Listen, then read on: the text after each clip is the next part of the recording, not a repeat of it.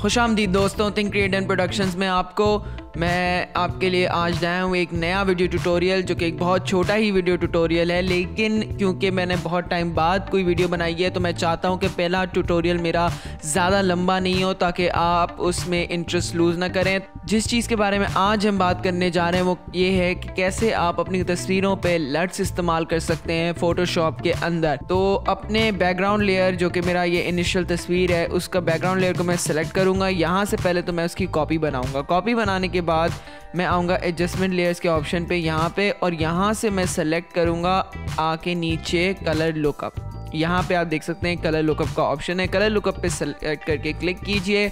Load 3D, यहाँ पे आप देखेंगे कलर लुकअप का आपका एक आ रहा है, एक विंडो आ रही है। ये आपके विंडो पे कहीं पे भी आ सकती है।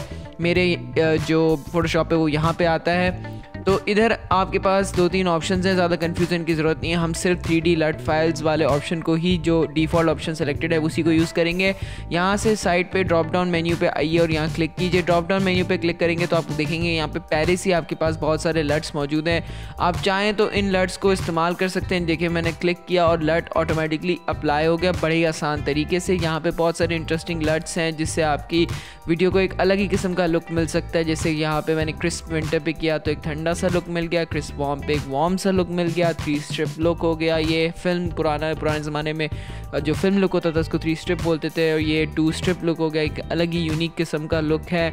उसके बाद मूनलाइट और ऐसे और बहुत सारे हॉरर ब्लू वगैरह जैसे लट्स पहले से डिफ़ॉल्ट फोटोशॉप सीसी में मौजूद होते हैं।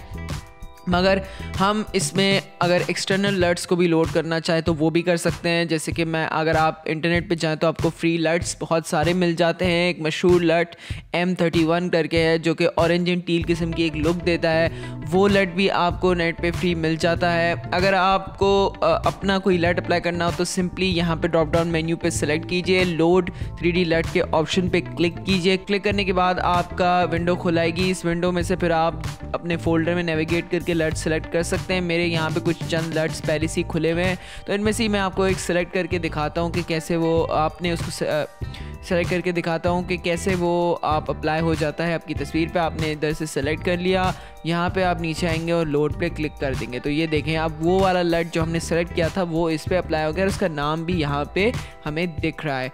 इसी को मैं आपको दोबारा से करके किसी और से दिखा देता हूँ। ये वाला लट सेलेक्ट करते हैं और ये देखें, ये दूसरा लट अप्लाई हो गया।